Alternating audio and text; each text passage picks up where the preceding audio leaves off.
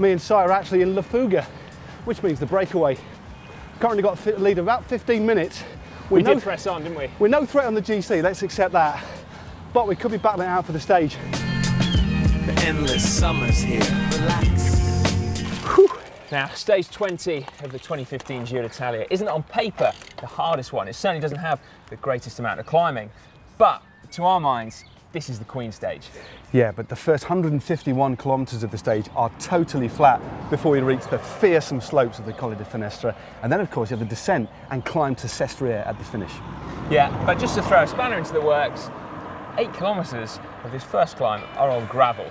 But having said that, actually the most selective point on this whole climb could come right at the bottom with slopes of up to 14%. So one team could well do a full-blown lead out into the bottom of this and the bunch will be in pieces.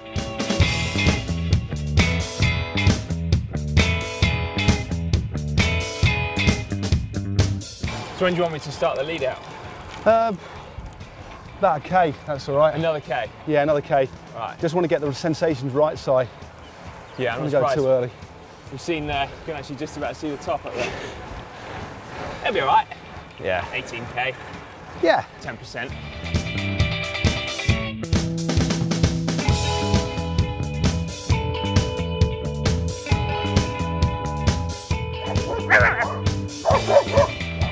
Now we're only, well, just under a K into this climb. You can tell it's really pretty brutal straight off the bat, but it's made worse. I think we need to accentuate this, Matt, by the fact that everyone will have done 150 flat kilometres and now suddenly, boom, 14%. Yep, 12–14%. This is the steepest part of the climb. But as you say, the riders are going to have done approaching 4 hours on pretty much flat roads with no discernible climbs at all. Given it's the penultimate stage, given there's a lot at stake, it's going to absolutely detonate at the bottom. Yeah. And a lot of riders won't even bother trying to hold on. They'll just go south. Well, also, there's another thing that's really going to come into play. Given the profile of this climb, there is zero recovery. Yeah. No flat bits. So riders that are relatively clued up are all going to be staring at their Garmin's or whatever and keeping their power to within their threshold. Because if you go over and you go into the red, then your threshold lowers by what, 70 watts?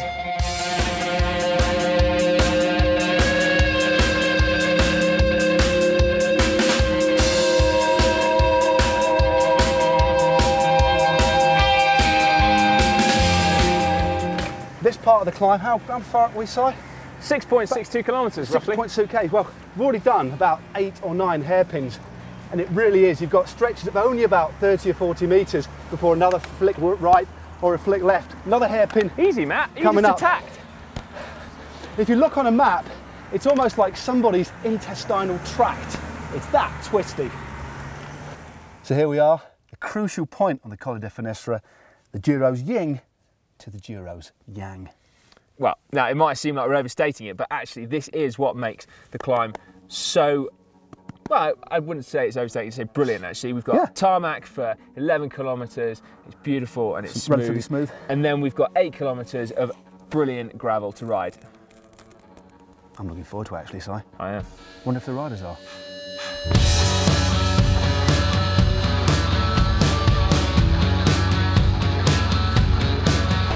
This is ridiculously hard. Just to put this into perspective, I'm riding in 36.25 and I'm actually going quite hard. And there's actually some very sandy bits, very bumpy and uneven. I think tyre choice as well on today's stage is going to be crucial. Maybe most guys definitely rolling 25s. But again, a lot of guys ride those kind of width tyres anyway. This is the last real opportunity for anybody with overall aspirations to try and crack Alberto Contador. You know, we've seen Contador's team haven't been particularly able to support him in the high mountains yet. He has been isolated at times, I think partially given the fact they've had a very, very hard opening week.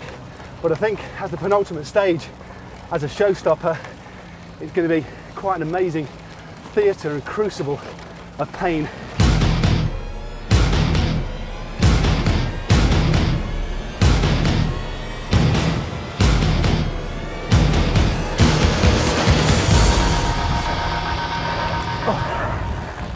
Yeah, it's easy to forget that having just ridden such a monster climb, that actually there is still a really, really important part of the stage to come. Yeah. We saw in 2005 there was a GC battle going on the descent and then the valley road. It's quite easy to conceive that that's going to happen again this year, isn't it?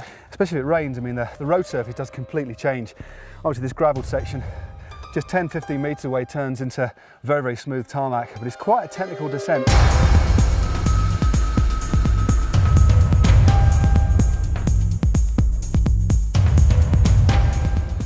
In between the descent of the Colle Delle Finestre and the final third cat climb to the summit finish at Sestriere. And this is a part of the course you can get your teeth stuck into, especially if you get gapped on the climb of the Finestre, depending on the wind direction, of course. It's rare that a valley road is actually so important, but as we saw back in 2005, when Paolo Savoldelli was having to chase for the Maglia Rosa, you're going to need some allies if you want to make up time, because this is a grippy road, isn't it? Sit on the side. What's the watts? 350. Bloody hell, that's respectable. This is going to be a very significant climb. Although it's not the steepest, it could work out to be one of the hardest, and a definite last chance saloon opportunity for that last minute shuffle in the top 10. Matt, I'll give you a tenner if you work with me. Does it cost you a bit more than that, pal? Cappuccino and a tenner? Yeah, okay. All right. Get up, stand up, die. Go, side, go! Get up, stand up, die.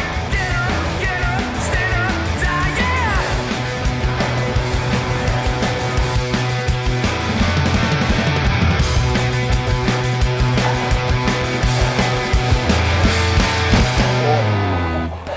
That's worse than a third cap. That is going to provide an excellent stage finish. Thanks, mate. That was a belt of a lead out. Good win. That's going to be an epic stage, in the true meaning of the word epic. So this stage will pretty much cap off, barring the final stage, an amazing 3 weeks of racing. And we've been here throughout with Giro content. You can get through to our playlist with all of it in one spot, just up there.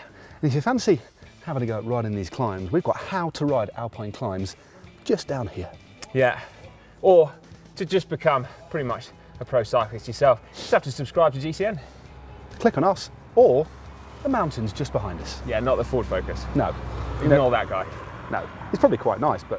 Well, I had one of those cars, it was all right. You had a walnut dash, didn't you? I had a fake walnut dash. Buongiorno. Possible to get through? No, we can't. Don't know how Contour's going to cope with this.